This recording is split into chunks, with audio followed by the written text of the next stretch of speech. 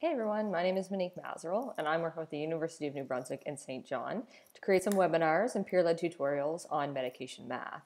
So today we're going to be focusing on IV flow rate, and we're going to be looking at that for drips per minute. So we're going to be calculating the flow rate if we don't have a pump set up, if we have to go by gravity. And I'll explain a little bit more about this as we go on, so it will make a little bit more sense to those who haven't seen it before. So our objectives for today are to understand what the drip rate is, and to calculate the IV flow rate in drops or drips per minute. So the important thing to remember is that you can't have a partial drop when you're setting up a gravity line, so you must have a whole number when we're talking about drips per minute, and that will make sense further on in the video. So GTT per min, what does that even mean? So GTT represents drops or drips, which you'll hear me use interchangeably, and min is minutes. So why do we need to calculate this? We need to calculate this because if you don't have a pump set up, you're just going to have a gravity line, and you need to know how many drops into your drip chamber are going to calculate the flow rate, so your mils per hour. So the most important thing that we need to remember when we're calculating drops per minute is that we have to know the drip factor. So the drip factor represents GTT per mil, so how many drops it takes to get 1 mil of fluid. So where you're going to find that information, and I know it all sounds a little bit crazy right now, is you're going to look on your tubing. So here I've taken a picture of the tubing, and you can see right here that it says 10 drops equals approximately 1 mil. So that is your drip factor, and that's how you're going to be able to calculate how many drips it takes per minute to get your flow rate. And what that means, so I have a line set up here. Hopefully you guys can see this, and it means that for every 10 drops that you have, once I open up my chamber, so we have 1, 2, 3, 4, 5. So that was 1 mil of fluid that was just administered into the drip chamber. So that's how you're going to calculate it. You're going to be actually counting your drops. So we have options. We can have a drop factor of 10, we can have a drop factor of 15, and we can have a drop factor of 60. So if you just think of this logically, a drop factor of 10, that's macro drops. So those are big drops. It only takes 10 of those to create a mil. Whereas if you have a drop factor of 60, it's micro. Those are going to be really, really tiny drops. And that's how many it's going to take to create a mil. And that's when you're having a more specific drug that you really have to calculate. You'll see that on a lot of the tubing. So technology is amazing. We have pumps. Why do we need to know this? If you don't have any power, you don't have any pumps. Sure, they have battery, but I mean, if you're going a prolonged time, then you're not going to be able to have that pump. You're not always going to have that to rely on. As well as OR nursing, they use a lot of gravity lines, and emergency situation, also gravity lines. So it's important to be able to calculate this out so you can get the proper amount of fluid to your patients. So let's refresh before we jump into any questions. So the drip factor is the amount of drops per mil, like I showed you with the tubing. And then GTT per minute is the amount of drops we need per minute to achieve our flow rate. So that's in mils per hour. Okay, so first up, we have an order for 500 mils of D5W to be given over 4 hours. Our line has a drop factor of 15. So where do we start? Let's look at the information that we have. So we're giving 500 mils over 4 hours. We have a drop factor of 15, so 15 drops to each mil of fluid. And the flow rate. We don't know it, but we have enough information to figure it out. So let's start off with that. So we have, when we're calculating our flow rate, it's mils per hour. We have 500 mils, and we're giving it over 4 hours. So when we calculate that out, it's going to be 125 mils per hour. So now we have our flow rate. So that's a good place to start. Okay, so now that we know our flow rate, we can break this down so that we can find what we're looking for. So it can be done in 2 ways. I'm going to give you the more detailed way first because some people are really visual. I'm really visual. I like to see it drawn out. So if we're trying to find out how many drops we're giving per minute, we need to know how many mils we're giving per minute so that we can calculate the drops. So in order to do that, we are going to take our 125 mils per hour.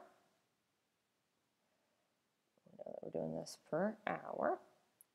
We know that within 1 hour, there are 60 minutes. So this way we can cancel out our units here, and we can find out how many mils we are giving per minute. So we are giving 2.08 mils per minute. So now we know this is how much we're giving per minute. So now we can find out, because we have our drop factor, we know it's 15, we can find out how many drops we have to give our 2.08 mils. So we have 2.08 mil per minute. And we have 15 drops, GTT, per mil. So our units are going to cancel out here. We're going to be able to cancel out our mils. And we are going to have 31.2 drops per minute.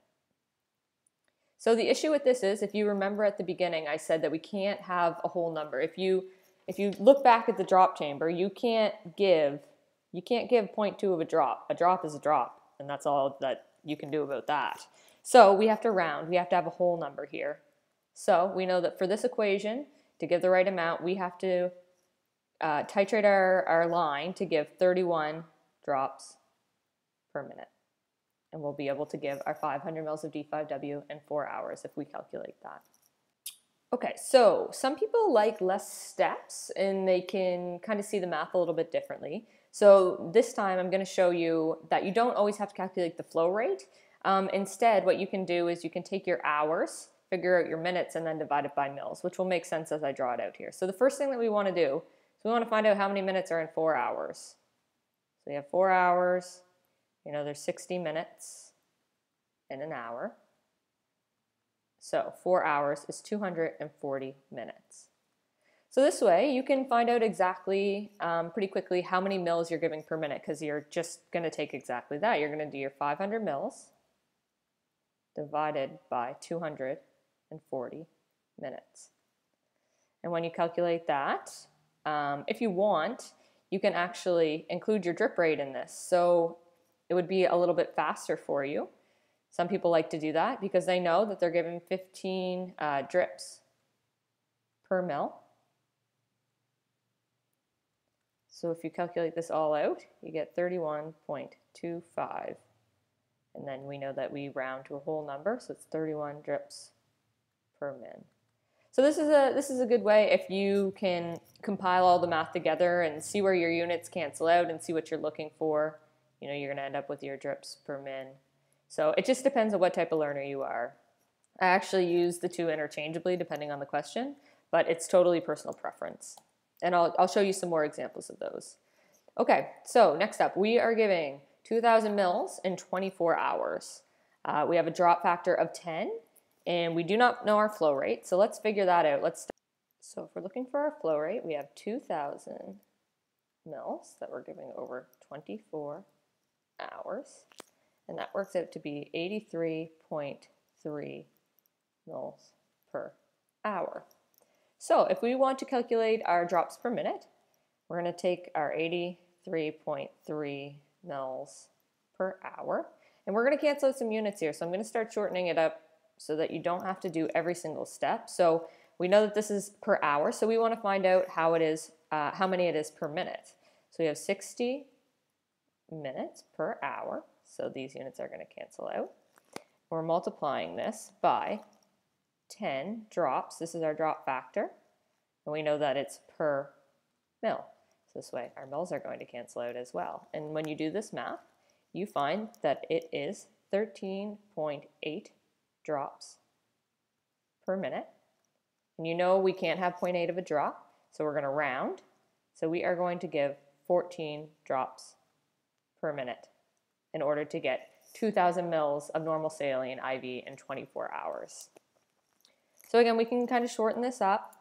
So we can find out, first off, how many minutes are in 24 hours. So we're doing 24 hours times 60 minutes.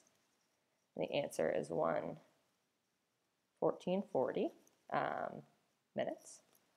So then we can, again, like I kind of showed last time, shorten it up a little bit. We want to find out how many mils per minute. So we're giving 2,000 mils in 1440 minutes. And we know that we have a drop factor of 10 GTT per mil. So this is going to cancel out. We're left with drops per minute. And our answer is going to be the exact same. It's 13.8 drops per minute. And if we do our rounding, again, we're getting 14 drops per minute in order to give our 2,000 mils of normal saline in 24 hours. So I'm going to stop the video here. I'm going to have part 2 that's going to have at least one more example and also talk a little bit about drop rate denominator, which is something I'll explain then.